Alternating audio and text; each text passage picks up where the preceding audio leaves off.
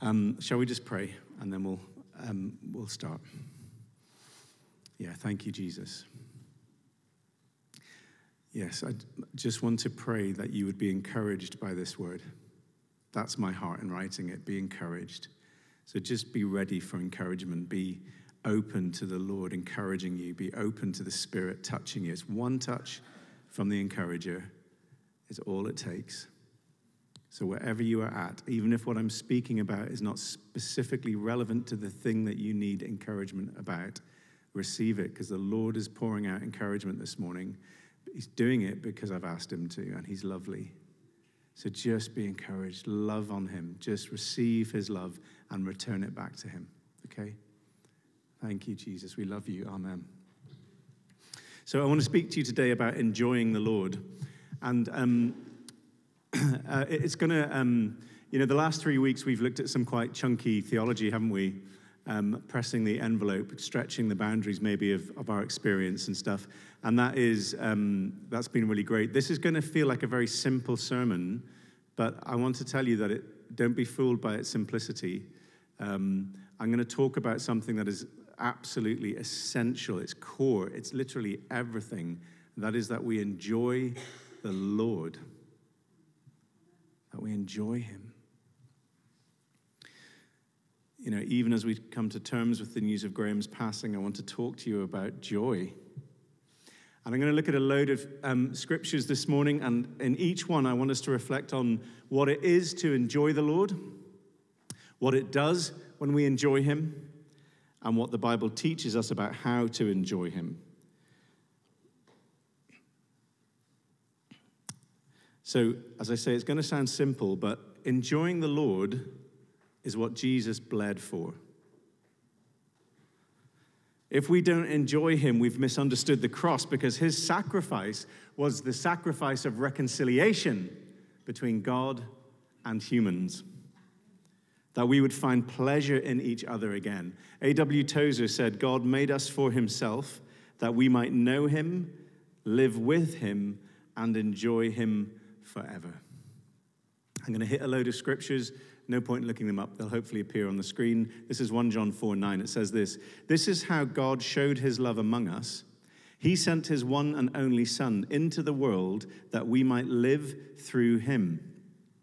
The word live there literally means to enjoy true life. So the true life that we were made to live, we live only through Jesus, and that life is marked by enjoyment. So 1 John 4:9 basically means we live by him through enjoying him.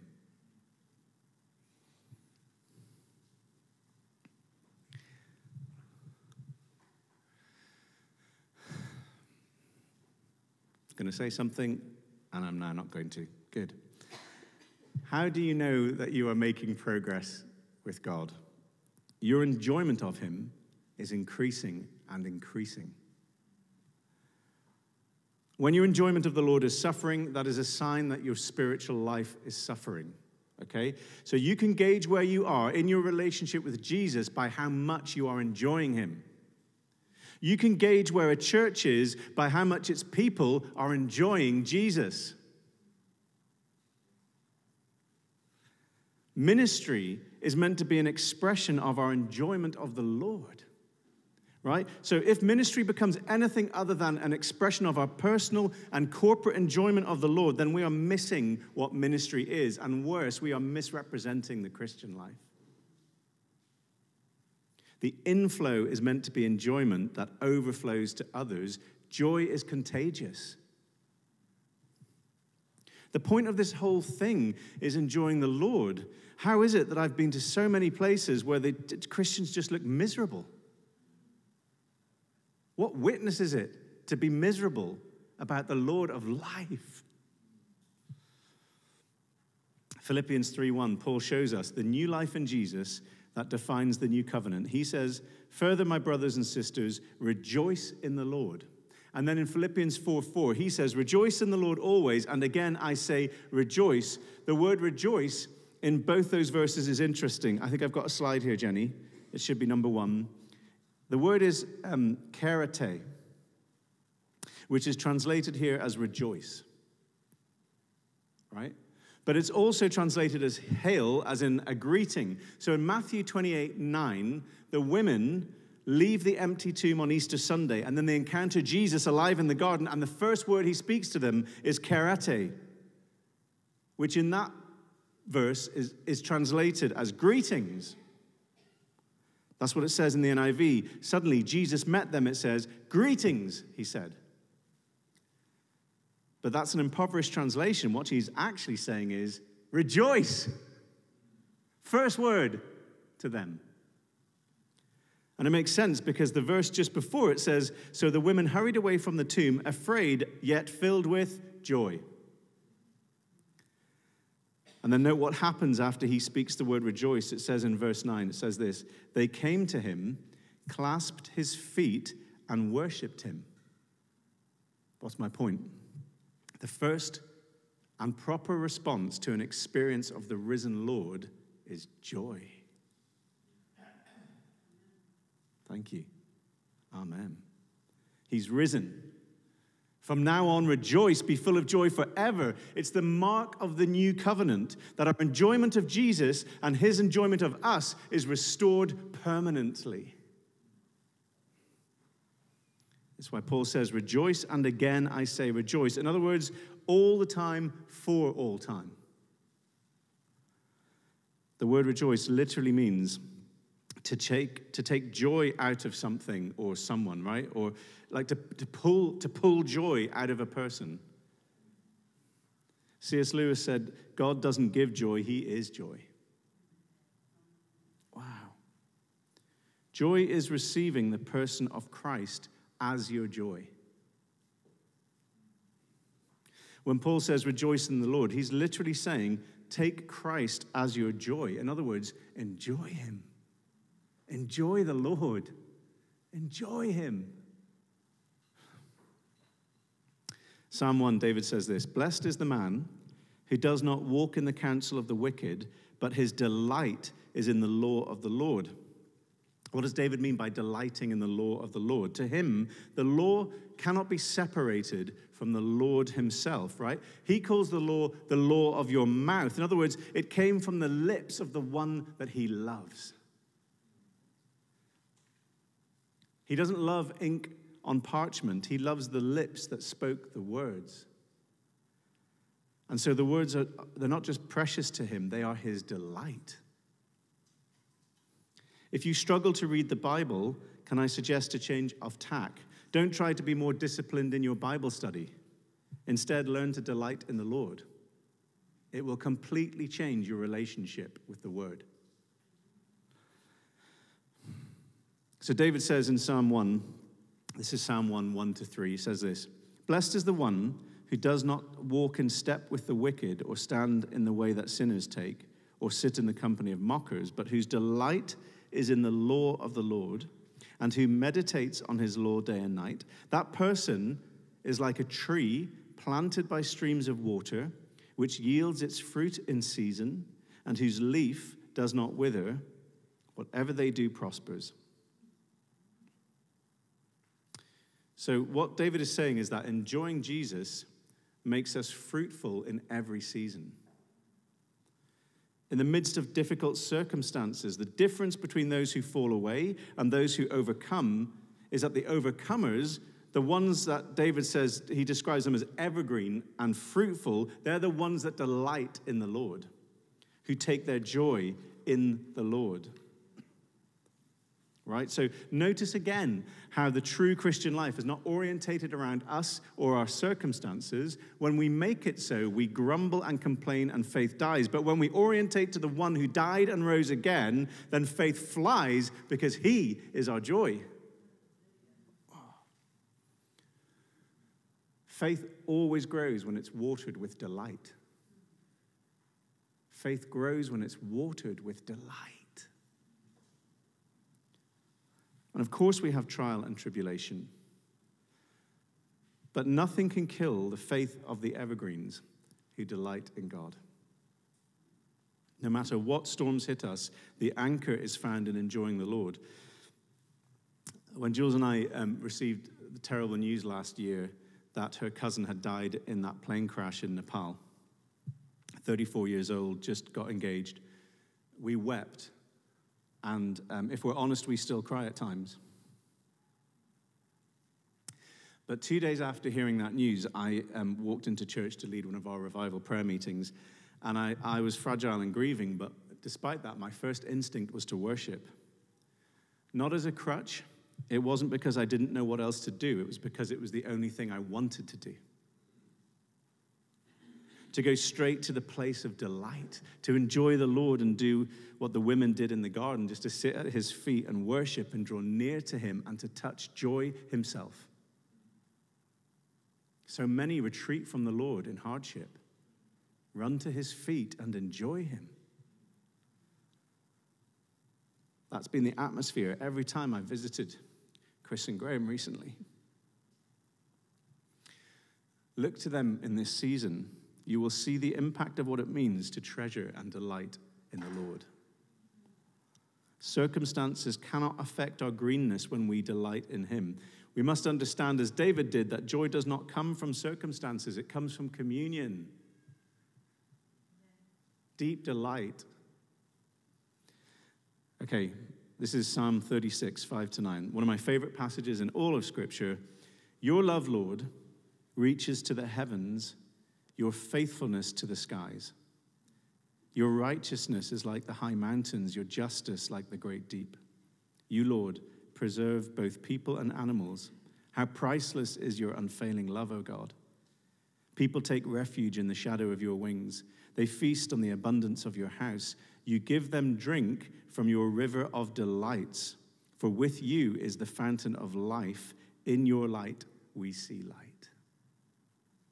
What's David's point? What's he pointing at? He's pointing at delight. You give them drink from your river of delights, for with you is the fountain of life, and in your light we see light. Joy is walking in the light of his countenance. This just came to me. I just need someone to beatbox here. Face to face releases the grace to encounter the treasure who gives us pleasure. Is that beatboxing? No. Okay. Why am I looking at Jay? He's 30. You're 30, mate. You're 30. Always round it up.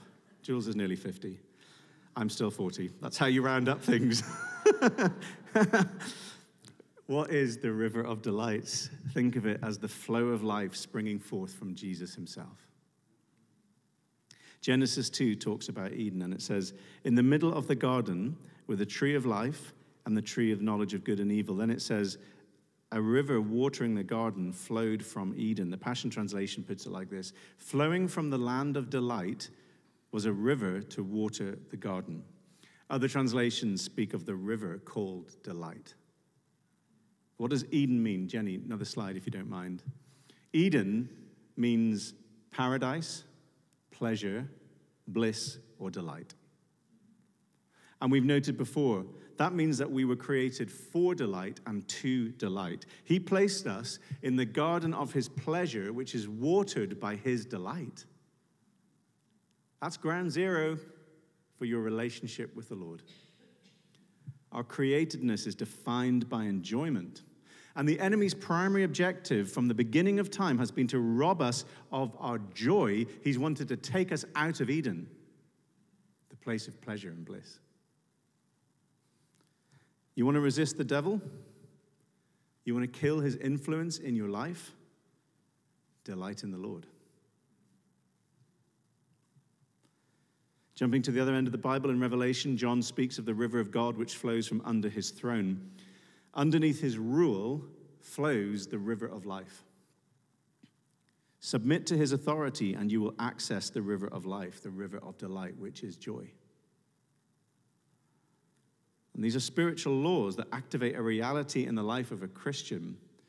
The river of delight is Jesus himself giving you himself.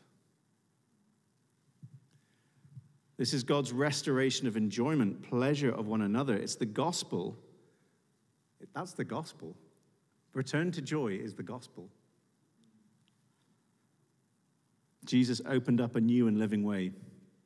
Why? That we could enjoy God again. What did Adam lose in the garden? His enjoyment of God. That's what was lost. Enjoyment was replaced by work, striving, and shame. These things are the opposite of joy. Shame is the opposite of joy. Joy is walking in the light of his countenance. It's the return to Eden. It's saying no to the shadows and exposing everything to the Lord again.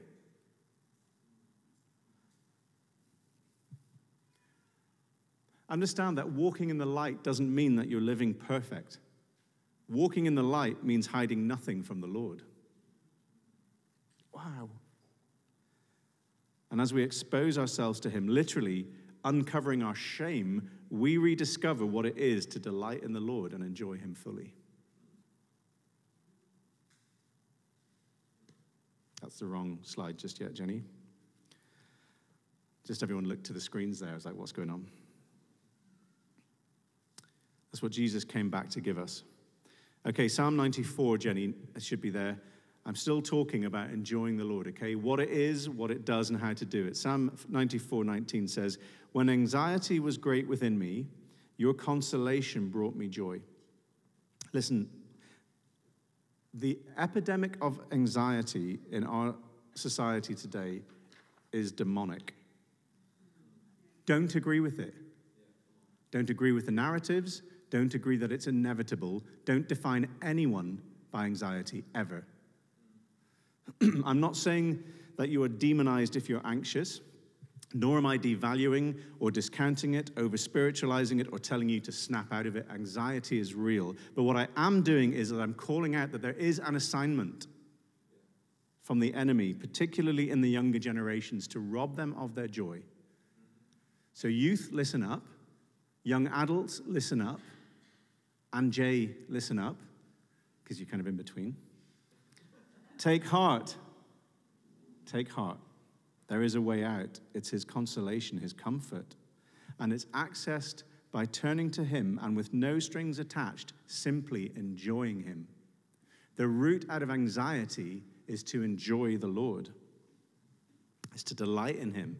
David's revealing a deep understanding of faith and the human condition. He's saying that anxiety is the opposite of enjoyment, which means that there are two truths in this psalm. Anxiety kills enjoyment, but it's also true that enjoyment kills anxiety. So press into enjoyment of the Lord when you feel anxious, because it's in enjoying the Lord that you will return to joy. That's what Jesus died for. Jesus died that we would have an inheritance, it says in the Bible. What's our inheritance? Isaiah 61:7, it says this: "Instead of your shame," which we've just noted is the opposite of enjoying the Lord, "you will receive a double portion, and instead of disgrace, you will rejoice in your inheritance. And so you will inherit a double portion in your land, and everlasting joy will be yours." What is our inheritance? It's everlasting joy. The reconciliation of God and man, the eternal enjoyment that comes from mutual delight. Can you see how the word is constantly encouraging us to delight in the Lord and enjoy him? This is Proverbs 23:26. "My son, give me your heart, and let your eyes delight in my ways." Two things going on here. One, the giving of your heart. Two, delighting in his ways. Notice the order. The giving of your heart is first. The delighting is second. Giving your heart is the way to knowing the delight of the Lord. So as we think about how to delight in the Lord, understand that with everything else, delight is a heart issue. It's a heart issue. Who has your heart? If something else has your heart, you can't delight in the Lord. Elsewhere, Jesus says, "Where your treasure is, there your heart will be also." My question is Christ your treasure? If the answer is yes, then he also has your heart. But if Jesus is not your treasure, then he does not have your heart. And if you haven't given him your heart, you won't ever know what it is to enjoy him and delight in him, commune with him, unhindered by the distortions of religion and pride. What is it that the Lord has said himself that he wants most from us? That we would love the Lord our God with all of our hearts. Why? Because he's made it so that the giving of the heart in affection and devotion and love opens up to us the fullness of joy that comes from the person of Jesus. He's after hearts that are completely his. Give your heart to the Lord and you enter the delight of the Lord. Understand, when I say give your heart, I don't mean become a Christian. I mean give him your heart. There are lots of Christians who haven't given him their heart. Last one. Isaiah 58, 13 to 14 says this. If you keep your feet from breaking the Sabbath and from doing as you please on my holy day, if you call the Sabbath a delight and the Lord's holy day honorable, and if you honor it by not going your own way and not doing as you please or speaking idle words, then you will find your joy in the Lord, and I will cause you to ride in triumph in the heights of the land, and to feast on the inheritance of your father Jacob, for the mouth of the Lord has spoken. Have you read that passage before? Wow, can I read it one more time? I'm going to do it with emphasis. If you keep your feet from breaking the Sabbath and from doing as you please on my holy day, if you call the Sabbath a delight and the Lord's holy day honorable, and if you honor it by not going your own way and not doing as you please or speaking idle words, then you will find your joy in the Lord. And I will cause you to ride in triumph on the heights of the land and to feast on the inheritance of your father Jacob. For the mouth of the Lord has spoken. Wow. Speaking about the Sabbath, this little passage is packed full of spiritual laws. Let me paraphrase. If you turn away from seeking your own pleasure, then you will take delight in the Lord, and he will give you your inheritance, which we have noted is joy. Look again, there's more. If you turn from your own desires and turn towards him, then he will make you delight in him, and in delighting in him, it says, he will take you up to higher places where you will feast on joy. Wow. If you were here last week, you might remember that we talked about how delighting in the Lord and having desire for the Lord is a key to heaven encounters. And here in the ancient texts of Isaiah, 700 years before the coming of the one who went before us to make a way, we find the same promise that there is an access point to heavenly pasture, and it is delight in Jesus. Who doesn't want that life? Why would we not want to feast on the joy of our inheritance? And know what it is to have a faith marked by the enjoyment of the Lord.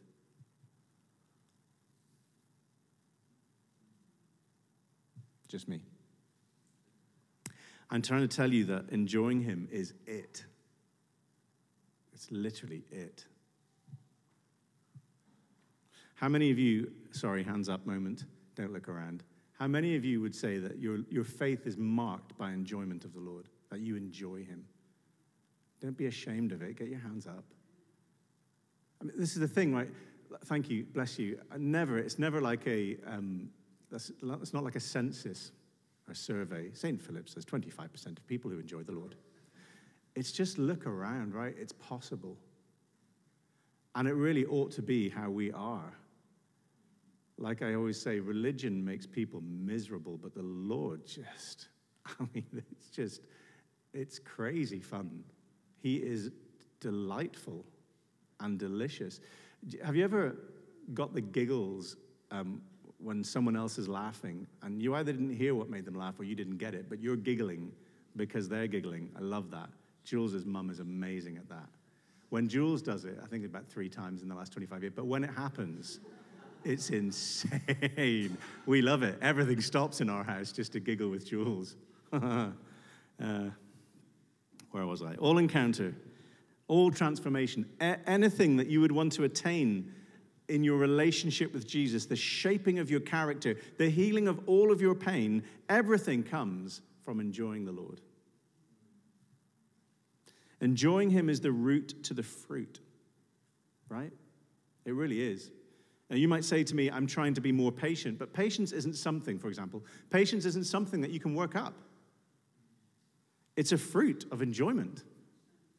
So rather than praying, Lord, help me to be more patient, instead just go deeper into the enjoyment of the Lord, and he will be patient through you. That's why he uses the word fruit to destroy works, because works can never produce fruit. Christians think they have to work stuff up all the time. They didn't realize all they had to do was enjoy Jesus. It says that works are under a curse. Jesus cursed the fig tree so that it wouldn't bear fruit. Fruit cannot come from a curse. Jesus said good fruit can't come from bad trees and bad fruit can't come from good trees. Works can never produce fruit. So the word fruit is used to show that it's an effortless result of enjoying the Lord. Galatians 5 even tells us it's not even our fruit, it's the fruit of the Spirit. And it manifests through you, not by works or law, but by grace and communion. Enjoying him is the root to every fruit. Elsewhere, Jesus says bearing fruit glorifies God. To glorify him, you need fruit. If you need fruit to glorify God, then to produce the fruit, you need life, because dead trees can't produce fruit. It's life that causes a branch to produce. And to have life, you need enjoyment. Blessed is the one who delights in the Lord. Such a person is like a tree planted by streams of living water, which yields its fruit in season. Whatever they do prospers. So as you enjoy God, you receive the life of God. And as you receive the life of God, you bring forth fruit. And as you bring forth fruit, you glorify God. It is in delighting that we bear fruit.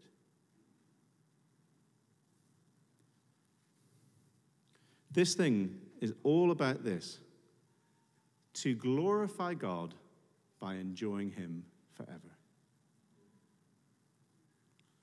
Make the switch if you need to. It'll transform your faith and your life. Amen. That's me trying to do a short sermon. I prefer long ones. It's not natural for me. It's like trying to breathe underwater. Could the band come up, please? We have to finish in a few minutes. But I want to encourage you to delight in the Lord. You know, everything we talk about here is trying to encourage you, edify you, and bring you to maturity. And the thing is, what I've said before, I keep discovering, the simpler I go, the deeper I go. I'm not saying check out your brain. Of course not. But I am saying that wisdom is taking him at his word. You don't need to complicate his word. It says, enjoy him. So shall we just take a few minutes to practice enjoying the Lord? Those of you who do it already, crack on. Those of you who don't sit down and just enjoy him, we're going to do it right now. Okay? So do whatever you want, but I can tend to close my eyes and I put a smile on my face because he's shown me, even in the last 12 months, that smiling at him blesses him. And when he's blessed, I feel his pleasure, and it makes me smile. When we live in the light, as I said, we don't live in shame. You cannot smile at the Lord if you feel shame, but when you know you're shame-free, out comes the smile. So just turn everything about yourself towards him right now. Hide nothing from him. Hide nothing from him. We're going to wrap up in a few minutes, but just for a couple of minutes, hide nothing from him. What are you hiding anyway? He sees it all and he loves you so much.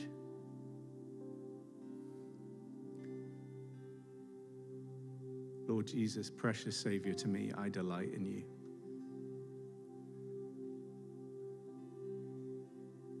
I used to think you were far off, and I used to feel shame, and I used to hide myself and try and ingratiate myself to you. But you showed me the Father's heart, And now I just delight in you. As he delights in me, you've returned me to Eden, the place of your pleasure, your delight. You've brought me into the land of bliss, where I can drink from the river of life, where there is no pressure to produce anything, but just to enjoy you. So I enjoy you right now, Jesus. This doesn't have to be complicated. I just enjoy you. You've never let me down, not once. You're not disappointed in me. You have approved of me because of the righteousness of your Son. No one is perfect but the risen Lamb. But we've been clothed in his righteousness. Adam and Eve covered themselves with fig leaves. We've been covered in Christ.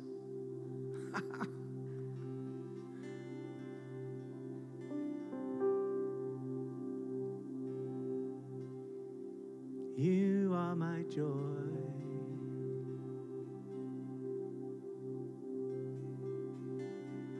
You are my joy and my delight.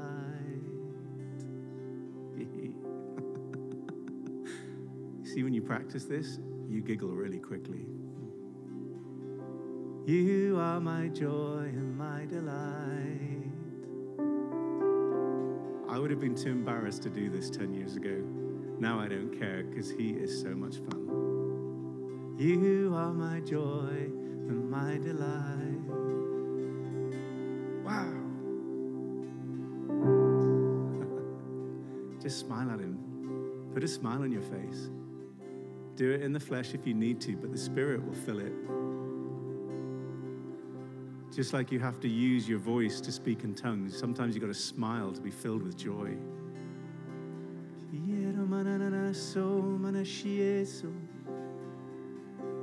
Hey, you are my joy. You are my joy and my delight.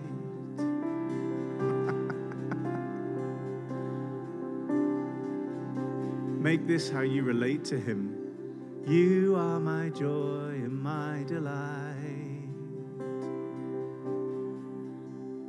Make that how you relate to him. Delight in the Lord.